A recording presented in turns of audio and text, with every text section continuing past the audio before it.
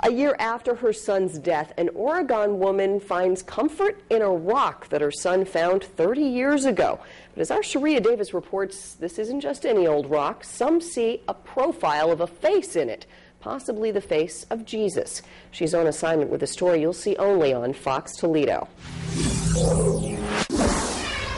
He was with a group of friends. They had set up some cans for target practicing. And he said he picked up the rock and went to throw it, and something told him to look at it. And when he did, the 10-year-old at the time spotted what he believed was an image of Jesus Christ. I knew it was something special. I always knew it was something special.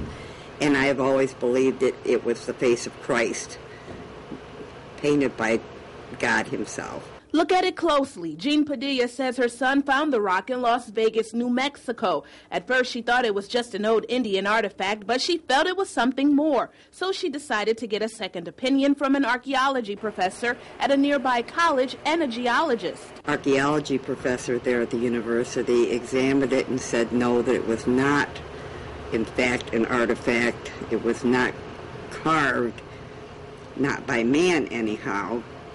He said it was a natural phenomenon. When her son grew up, she gave him the rock to take with him. But last year, a few months before Christmas, he gave the rock back to her.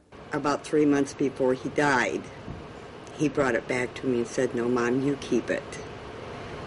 And he died 3 months later on Christmas Day. Now Padilla keeps the sandstone rock and a picture of her son posted on her store wall. She says hundreds have looked at it and immediately said it was Jesus. But during this difficult time of year, she goes to the rock that gives her a feeling of peace. Why God chose him to find it, I don't know. I don't question that. But God definitely chose him.